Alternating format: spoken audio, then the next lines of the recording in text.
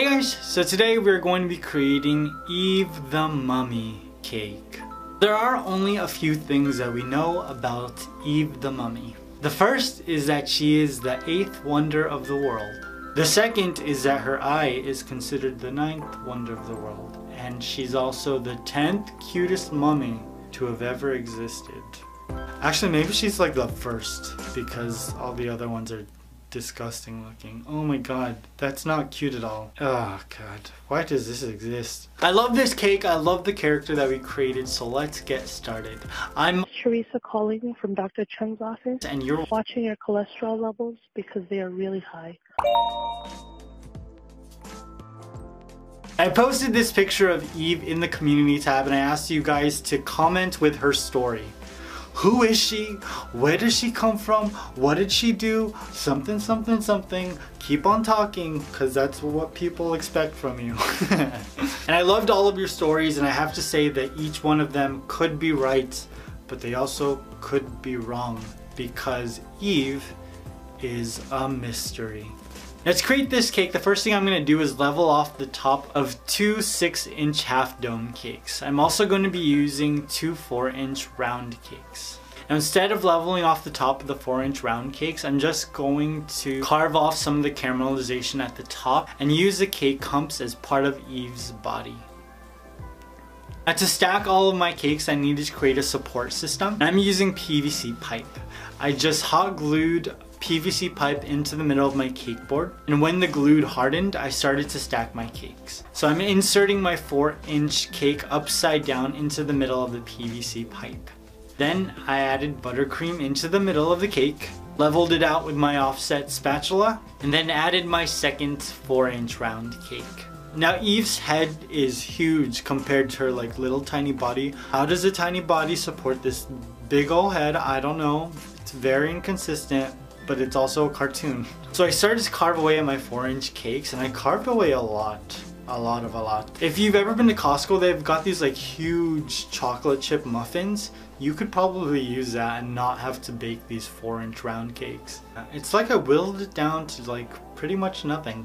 Now I added a pipe coupler for support, and I just hammered it into place with my serrated knife. I'm adding more support to my cake with a circular piece of cardboard. I'm adding a little bit of buttercream to act as glue, and then my first half dome cake.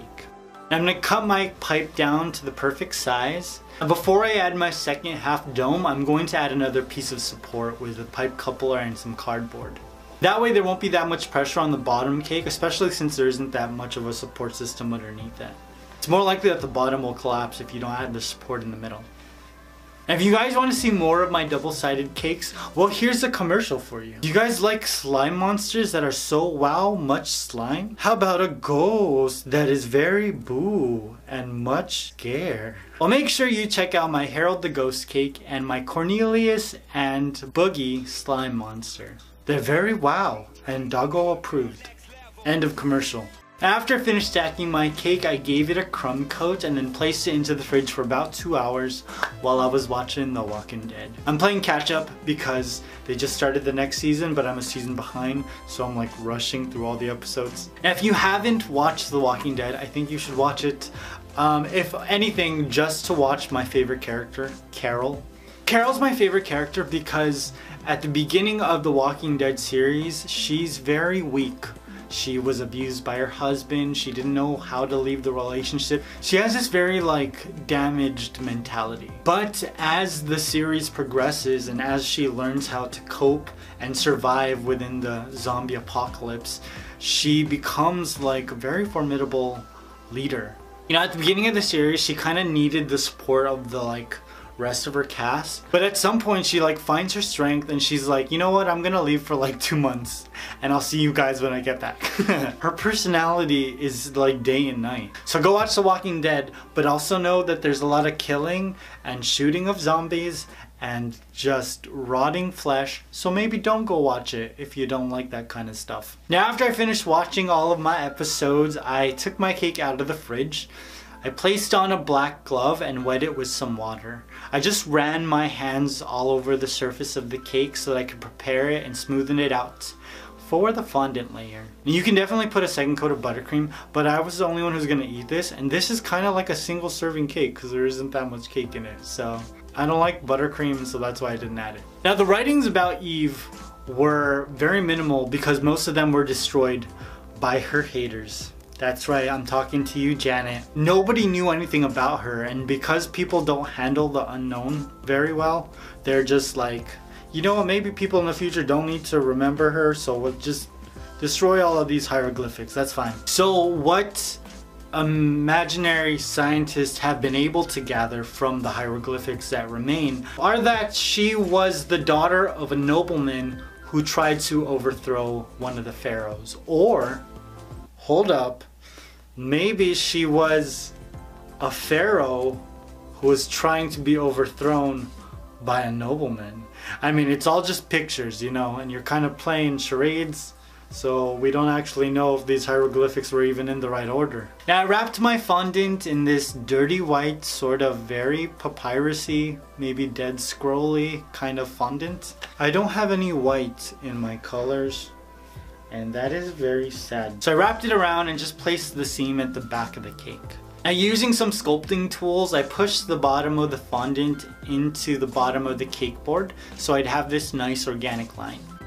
And I'm just gonna blend the top of the fondant into the bottom of my mummy's face. Sometimes when I cut the fondant line at the neck, there's this like gap where you can see buttercream. And I don't like that, so I learned that if you just blend it into the bottom and you place the next piece of fondant on top of it, you don't have that problem.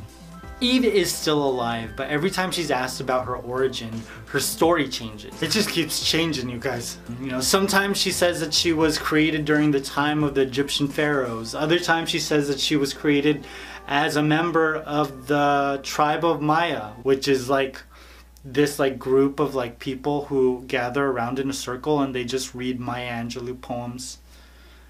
And you know, all of them know why the cage bird sings. Do you? Janet? No, you don't. And sometimes when she's asked, all she says is that she's Illuminati.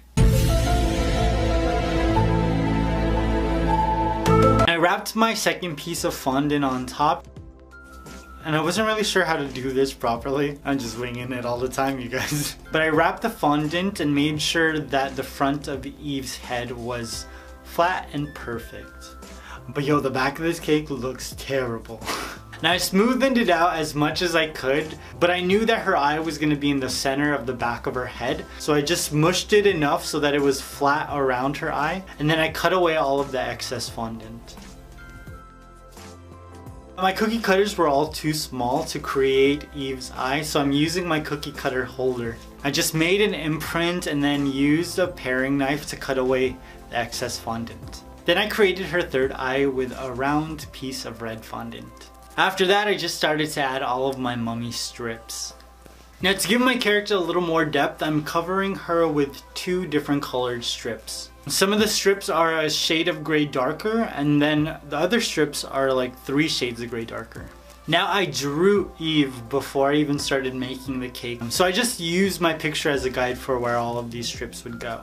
Just made sure that each of them was the same thickness and length so that I could get all of her features just right. Now when I was wrapping the strips around the back of the cake, I just winged it. I just wrapped the strips wherever they fell and however I thought they looked nice. Because the fondant morphs so much, it's always going to be different. All of the fondant strips that I wrapped around her eyes, I just cut them a little short so that I could keep it exposed. And then using some fondant tools, I just tried to make it look like the bandages or the strips were torn. Now I'm using a ball fondant tool to create 2 indentations for her front eyes.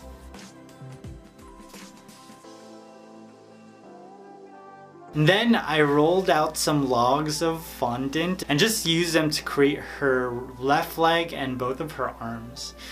I'm just wrapping all of her limbs in some strips as well, so that they match her body. Now her right leg is made up of fondant as well. I wanted it to look like the bandage or the paper had unraveled. So you just see this little like chicken looking leg.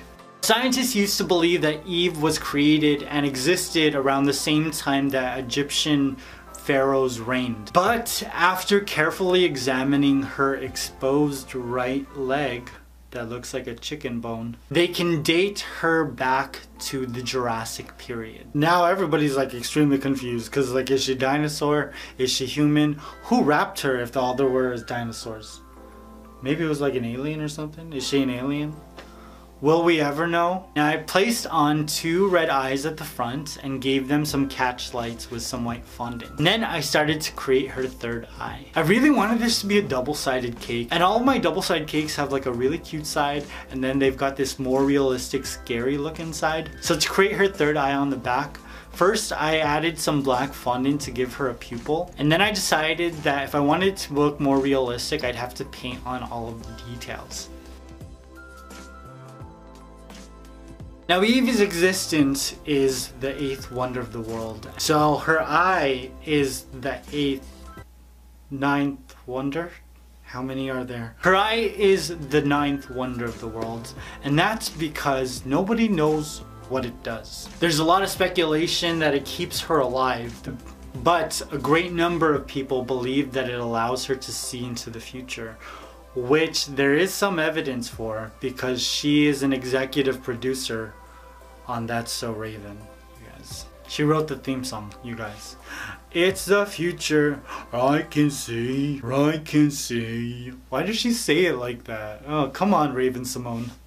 So to finish this cake off, I covered the floor with some black shimmer sprinkles. And voila, my Eve the Mummy cake was complete. So who is Eve? No one knows. Nobody will ever know. I don't think any of us will ever live long enough to get the real story of Eve out of her.